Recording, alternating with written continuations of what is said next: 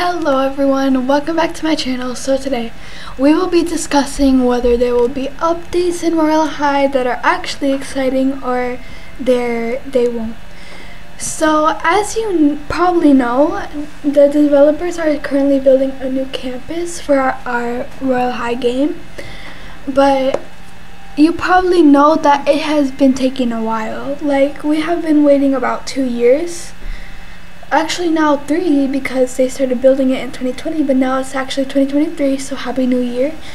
So I would like to say my opinion on this. I think that there probably won't be any exciting updates because you probably noticed that there hasn't been any like new updates. Like, for example, as you can see, we still have the Snow Globe Summit.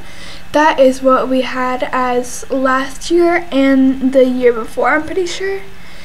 And some Royale High players have actually been getting sick of the fact that there's just the same thing over and over again. Like, for the St. Patrick's Day update, it's the same as last year. There's the same items, the same accessories, same stuff that you can get. The only thing that was different was the dewdrop showers in the game. And some people are getting mad, but some people are just really being patient about it.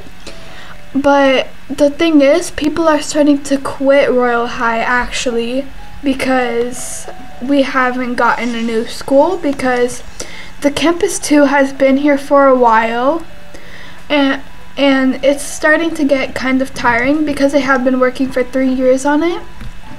And some people think that, oh, it's gonna take another year. I don't believe that. I think they did confirm that it would be in 2022, but it didn't come out because it's now 2023 and they confirmed that it would be in 2023. So people are getting mad because of that too. And now that it's 2023, we've been waiting quite a while, and I actually am really excited for the school, but at the same time, it's kind of getting tiring waiting. But if you go over to Campus 2, you can see that there isn't much effort put into it. Like, you know, just this normal plain colors like pink, blue, and that's not bad. It's just there's not much effort put into it. So I think for the next school, Campus 3, or maybe soon to be Campus 2, it might be a little better.